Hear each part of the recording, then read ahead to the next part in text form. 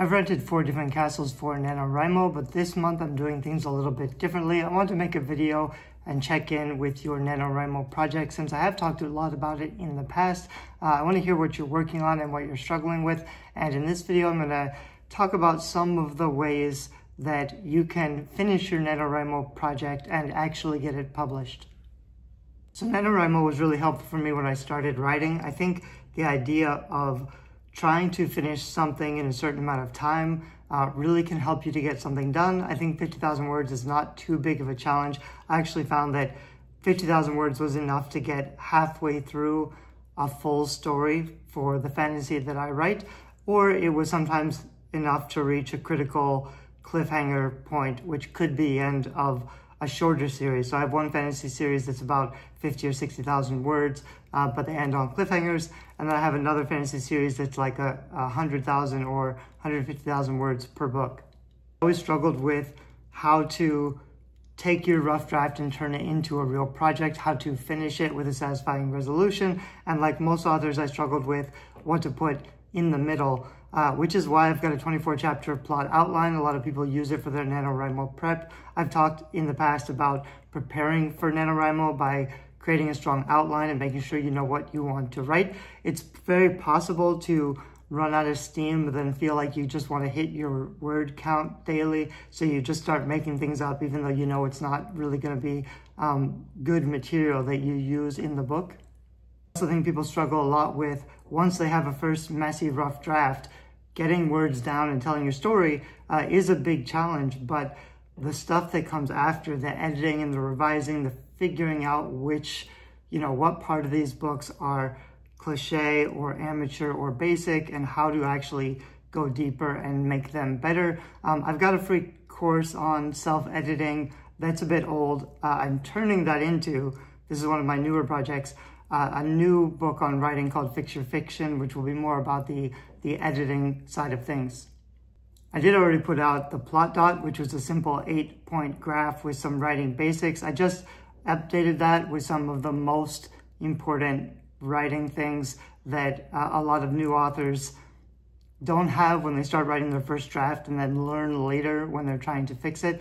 So the plot dot is free on Amazon, and there's some good stuff in that. But I also put out Bookcraft, which is a much bigger history of magic and creativity, which is a little daunting for a lot of people, but a lot of my best insights are in that book and explained, but it's also not quite what everybody wanted or expected. So while I like it a lot, I'm now working on Fix Your Fiction, which is going to be basically my writing course. So all of the very practical things that you should know to write good books, but without all the extra fluff that some people enjoy, but some people don't. So I'm hoping it's going to be a much more concise. I'll talk about the top 100 writing mistakes that new authors make. I'll talk a lot about movies and TV breakdowns. I have a lot of blog material that I've never really put into a book. So right now I'm trying to take some of the material that people haven't seen yet and just organize it into a new book so that, it can help more people. As I mentioned, I'm not really doing Nanowrimo myself this year, not for any particular reason. I know there have been some controversies and a lot of people are skeptical of Nanowrimo as a platform right now, but the community aspects of writing in a group of people who have a common deadline and a common goal, kind of giving yourself permission, especially in the holidays where we feel like, taking too much time for our own creative pursuits can feel a little bit selfish. I do think Nanowrimo as a concept was really useful for a lot of writers, myself included. And going forward, I think a lot of writers are really seeking some place where they can get criticism or critique, ask questions when they get stuck, or even just cheer each other on. Those are aspects that are really hard to deliver because, Facebook doesn't get as much organic reach.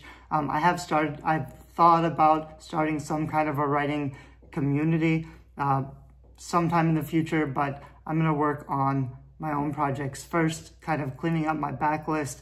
The projects I'm working on right now, it's a little weird because I have done Nanowrimo in the past, and I am sitting on almost 10 full manuscripts that need editing. So I don't really need more words. I don't need to be putting more words down on the page. I have a lot of content that I need to edit, and that's a little bit of a different process and mindset. So I need to do, a lot of hours per day to clean these books up, and that's still sort of writing, but I'm not necessarily adding new words or figuring out the story. I'm just taking the story I have and trying to make it, a stronger book before I put it out there.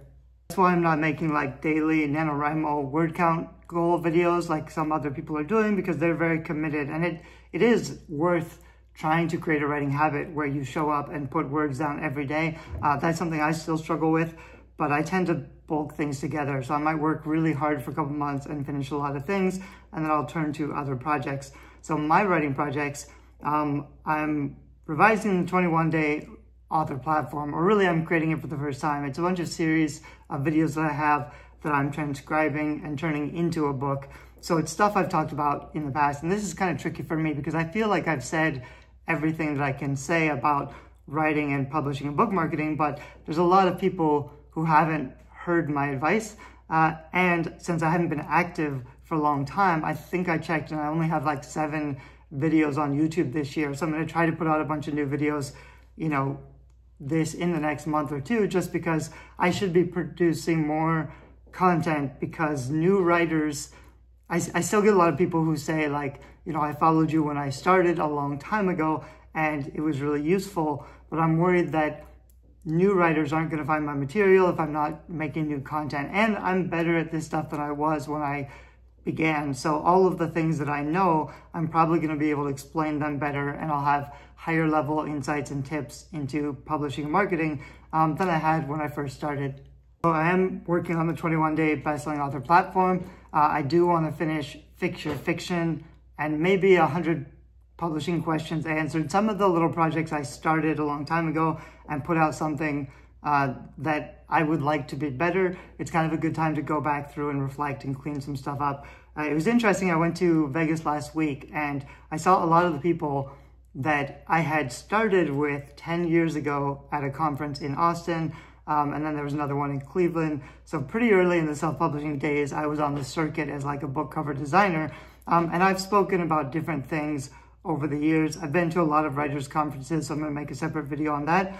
But it felt kind of cathartic to come to a conference and see people that I first met, 10 years ago, and we're still all writing books and talking about publishing. These are the people who have stuck around, or the people who have, done very well publishing. So it's always nice to reconnect and see, what we're working on. But all the nonfiction book and the videos and stuff that I do, I like helping other authors, but like most authors, I would love to just be writing my fiction. So I'm making a little bit of space and trying to clean up my platform so that most of next year I can continue focusing on my fiction. I started a YouTube channel that's doing pretty well, separate from this one. I won't tell you about it because it's a different audience, but I've done a lot of books over the last 6 or 7 years. I think I have like 20 novels, but I only have one completed vampire series.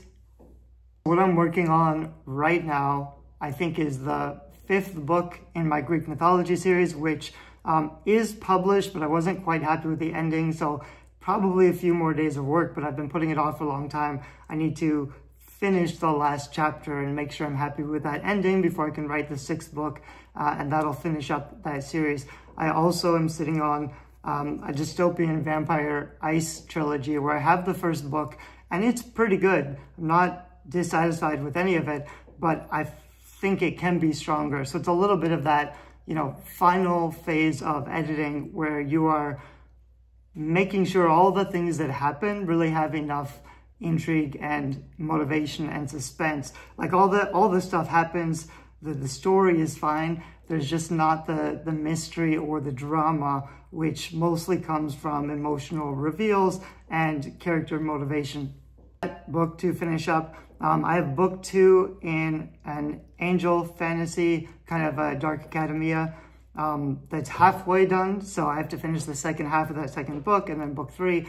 And I have an alien dystopia also where book 1 is done and I'm halfway through book 2. So I have to finish book 2, book 3. And then I have like 5 other series where I have a book 1 and I need to write books 2 and books 3. So, a lot of books that I need to work on. I am emboldened by the fact that there are some new AI tools that might allow me to finish books a little bit faster. I've been waiting basically for tools to be able to learn my style. So I can upload book 1 and it can learn my writing style and all my characters and everything. And I can give it the outline for book 2 and it can continue the story in my voice with my characters. AI is not quite there yet, but I think it will be next year. And since I do have a lot of projects I've started, I'm excited about the potential opportunity, although personally I haven't found it to be good enough yet. I fully expect it to be better next year, and I want to make sure I can take advantage of that. I know there is some controversy about AI, but the thing I like about, or the thing that I am trying to do, is not, take my messy rough draft and make it much better in somebody else's style. I'm not aiming for someone else's style. I want my style. I just want to get the rough draft done a little bit faster because I'm more of a developmental editor, and I know that I can do the heavy lifting if I can just get the first basic draft of the story down. So I am excited about finishing series. Things get a lot easier when you finish series. I think I've sold about 100,000 books, but I haven't really made a lot of profit with my books. I tend to earn in other forms online with a lot of tools or courses or templates or resources. But like I mentioned, I do have one finished series, and that I found that I can advertise and break even and then make money on the audiobooks or make money on YouTube ads. A lot of authors, and I'll probably make another video about this specifically, but a lot of authors right now are struggling to make book sales alone work as a business model, and they're looking at Kickstarter or direct sales or landing pages, subscriptions. A lot of authors are moving towards other forms of income that aren't just KDP, Amazon ebook publishing. I do know that if I can make $1,000 a month from this one series, if I can finish 5 series next year and then 10 series the year after, there comes a point, I see a lot of people struggling with, making a living as a writer, and even a lot of very successful, famous, traditionally published authors are also struggling and getting day jobs, or, things aren't working like they used to. So there are some people who are doing well, but a lot of people really aren't. There's always an opportunity to find a new avenue to reach a broader market if other people haven't invested in that platform hard enough. So there's still a chance. I'm confident that there's still a lot of opportunities for me to start making more money with my books, because I tend to have out-of-the-box strategic creative thinking. So can't really do anything until I have more books out. It doesn't make a lot of sense to be spending a lot of money or growing my platform when I don't have completed series. But when I have several completed series, I will be able to vamp things up pretty quickly. So a lot of this stuff that I've been talking about for 5 or 10 years, it's a little annoying because I see other people with more books doing very well with my strategies. And I would love to be able to say, I'm making millions with my books also, but I'm not. I don't think it's necessarily very common or very realistic. I also don't really feel any sense of imposter syndrome. It is a little frustrating that after all these years, my fiction is not making money, but I don't feel it's because, there's something that I don't understand, or I'm not figuring out the marketing. I just don't have enough books for it to really work out in the way that it will in the future. That's not to say that if you have more and more books, if you just keep writing and ignore the marketing, that someday everything will just happen for you. It does take some work to build a platform. I have invested a lot of time and effort building a platform so that when I launch books, it gets easier. The problem is if I'm only launching, 2 or 3 books a year, I tend to not email very often or not make content. So I've seen a lot of my platforms kind of drop off in terms of engagement or traffic. And when I have completed series, I'll need to build all of that back up. So a lot of the things I talk about in the 21-day bestselling platform or guerrilla publishing or on YouTube or whatever, they're strategies that will work if you do everything right and if you have enough content. But for a lot of authors, if you didn't get the cover right, if you don't have enough reviews yet, if you've only got one book, then it may feel overwhelming to build a big platform or try to figure out ads, when the truth is it probably won't work for you yet. It doesn't mean it doesn't work or it's not valuable or useful. You may still want to be doing those things to prepare yourself for the future, because there's also a learning curve where, you know, it may take you a year or two to get comfortable enough to be just posting content or updating your blog. So you want to start so that you have the skills, even if no one's really paying attention in the beginning. So that's my Nanowrimo project. I'll be trying to edit and finish a book in 10 days, a nonfiction book. And if I'm lucky, you know, possibly in a day or two, I could finish up those last little details of the 2 almost finished novels that I'm sitting on. That would be great because I haven't had fiction come out in a while. But mostly I'm working on some nonfiction stuff and projects right now. I'll go back to Taiwan in a couple of weeks. I've got December over there. I'll probably do a lot of nonfiction stuff, books or courses or templates. There's still a lot of things I started a long time ago that I'm, you know, struggling to finish. But then I hope by about January, instead of, you know, NaNoWriMo in November this year, I might have 12 months of writing and finish 10 books or so next year. That's kind of what I'm hoping. I have been doing this for a while. I have written a lot of books. So I sometimes share what I'm working on YouTube, but I'd also like to hear what you're working on or what you're struggling with. If you're doing NaNoWriMo this year, why or why not? What book projects you're working on, etc. I'd like to see more of your comments so that I can get a feel for, you know, what we're all working on. Thanks a lot. Bye-bye.